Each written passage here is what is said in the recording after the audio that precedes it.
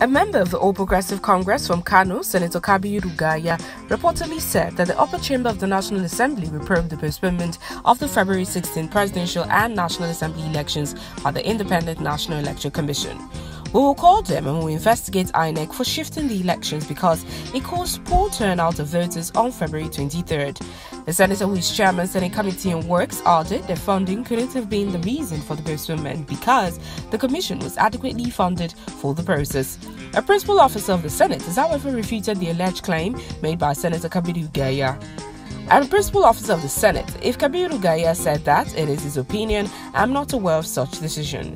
The general elections were originally scheduled for February 16th but was shifted by a week to February 23rd by the Independent National Electoral Commission few hours to the start of voting. Rootstv, Nigeria.